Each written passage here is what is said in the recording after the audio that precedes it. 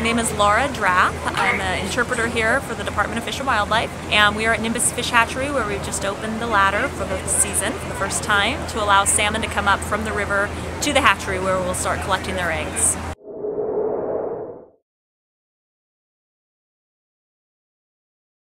This is our favorite day of the year. We look forward to it all year. We've been watching the salmon gather in the river, and they've been waiting, we've been waiting, and now we get to see them come up the ladder. It's a cycle of life, and it's the cycle of seasons. It happens every year, and it has for thousands of years. So it's a wonderful opportunity to sort of reconnect with nature and with this the annual turn of the season. So we're excited for that. The public come out in great numbers to see it happen. The fish will be killed. That's the natural end of a life cycle for salmon here when they come back to spawn. So they're killed here so that we can harvest those eggs quickly and save eggs from the female, about 5,000 on average, are fertilized with milk from the male.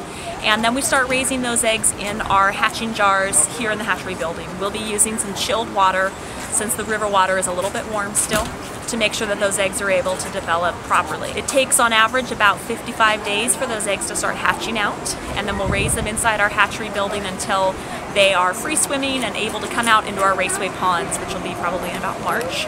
We keep them until they're about 6 months old, about 6 inches long, and 60 to a pound, and then we release them back into the river.